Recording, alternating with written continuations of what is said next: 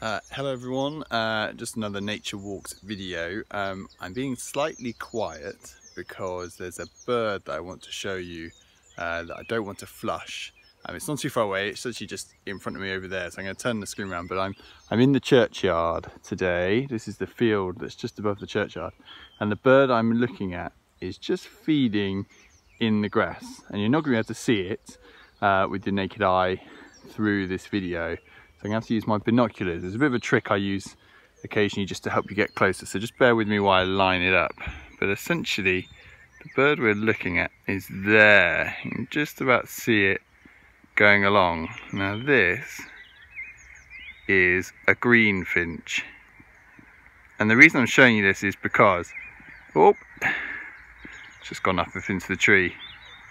It's because it was just feeding on dandelion heads. And dandelions, it's just gone off into that grass. It's just gone off into that verge. Now, dandelions are usually a plant that people would not want to see in their gardens. They sort of see it as a bit of a weed and a bit of a pain, but it has loads of really important benefits for wildlife. One, because it's really good for bees early on in the year, particularly the queen bumblebees love going to dandelion because it's one of the first that flowers. But after that, it goes into seed, and lots of birds use the seed. I've already watched linnets this morning having a bit of a feed. I'm just going to see if I can find any in this meadow for you. I'll probably go out to where it was actually feeding because it's probably a pretty good sign there was some.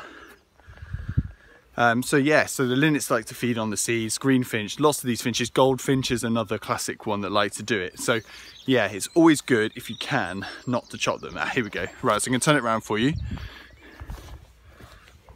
So here you can see, this is that exact same dandelion that the greenfinch was pulling open. So they rip open these flower heads. Here's another one. So it's been torn open by the greenfinch, and then they just eat the inside flowers that have essentially gone to seed and are providing a nice protein package for them.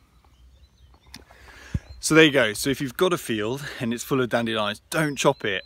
Allow it to go to flower, but also once it's gone into flower, leave it too, because the seeds afterwards can provide a bit of a snack for hungry birds who are currently starting to lay eggs. Okay, bye.